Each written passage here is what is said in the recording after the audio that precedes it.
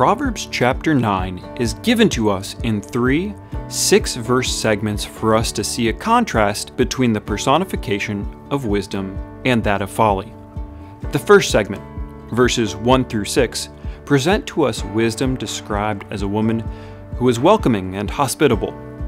She opens her home and prepares a meal for all who will attend, even going so far as to send out her maids to invite all who will come. Folly, on the other hand, is described as a promiscuous, foolish woman. She goes out into the street inviting people using the same invitation offered by wisdom. Whoever is simple, let him turn in here.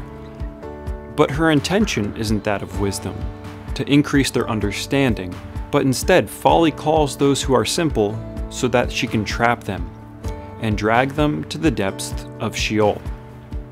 What is the lesson we can see in this contrast?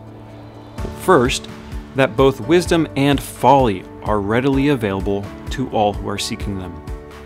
There's no lack of wickedness in our world today that we can easily partake in. But what about wisdom? In a society where every person has a philosophy they subscribe to, or a podcast they listen to where they really know what they're talking about, how do you know what real wisdom is, or how to find it? If wisdom is so readily available, why does it seem so hard to identify? Let me take you to 2 verses that help us see how we can locate true wisdom. First, verse 10 of our chapter says, "The fear of the Lord is the beginning of wisdom, and the knowledge of the Holy One is insight." True wisdom is based on a reverence and respect for the authority of God. He needs to be the baseline and foundation for our worldview.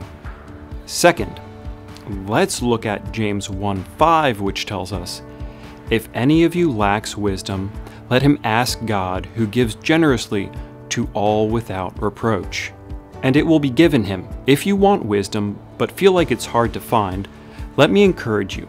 Make God the center of your life, and honoring Him the basis for your decisions you make today. Also, if you need wisdom, ask God for it, because He promises to provide it when we ask.